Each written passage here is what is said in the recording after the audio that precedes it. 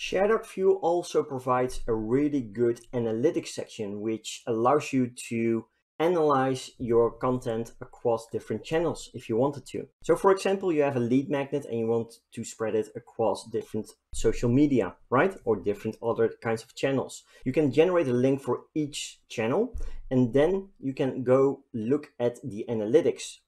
And with this analytics, you can see precisely how long people stayed at your document. So for example, if you are sharing a presentation, you can see how many slides they looked at, who downloaded the lead magnet itself, who downloaded your content, and this provides you with a better understanding on how to optimize your content on different kinds of channels and how well it converts. So going into the analytics section, it's really easy to do. From the document itself, you can just go to the analytics section, or you can just go to the reports.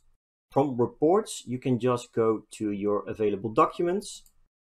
And from here, you have a lot of analytics. So you have the total amount of visits, the total amount of download, you have the total time somebody spent per document. And this gives you a lot of insights. With these analytics, you can really optimize your reach, your outreach through different channels, and really customize it per channel and see if that increases your conversion rate on a particular channel.